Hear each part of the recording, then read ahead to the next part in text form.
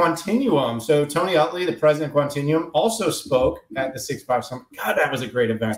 All right, anyway, and they had some news about InQuanto. Talk about it.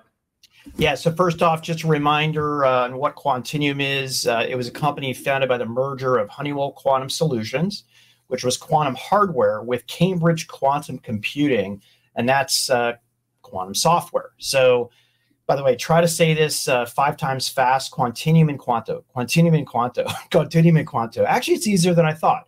So, what is it? Well, it's a Python-based quantum chemical software platform. It performs chemistry algorithms on current quantum hardware.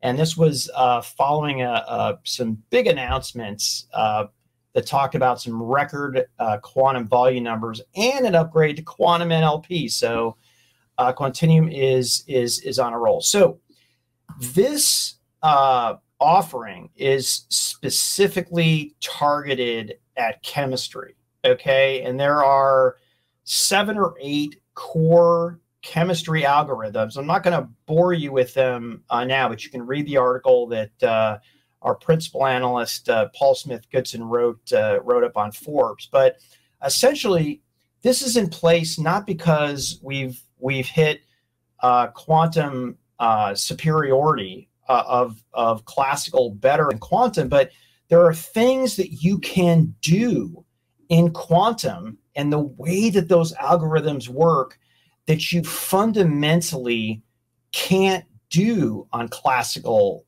computing.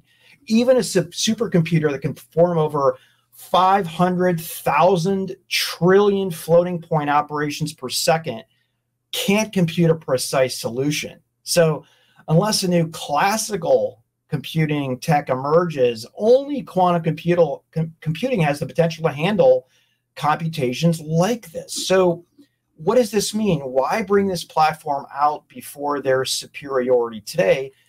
That's to get experience on it, because we are going to hit the quantum volume that we need in, whether you want to debate 3 or 5 years, it's going to be here. So this is to, let's get started on the workflow, and whether it's input, in quantization, different methods, quantum computation, cranking out the results, you're going to be ready for this as a chemical scientist.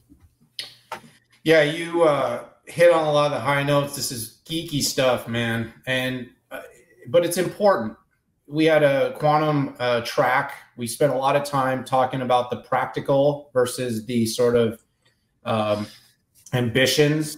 And, when it comes to quantum, we have 2 schools. You've got the school of big engineering geeks, competing to be the biggest geeks possible. And then you've got the actual, how is quantum going to coexist with classical computing to drive real important results? So in quantum, what I like about what Quantinuum is doing as a whole is they are really trying to do some limited and general availability products in market that are quantum, that people can actually try and utilize. So, this is just another example. I see what they're doing, in terms of quantum chemistry. We know that healthcare, drug compounds are a huge opportunity, Pat. And so this is a good move. It's a step forward. It's just a notch in the belt of making quantum real for the markets.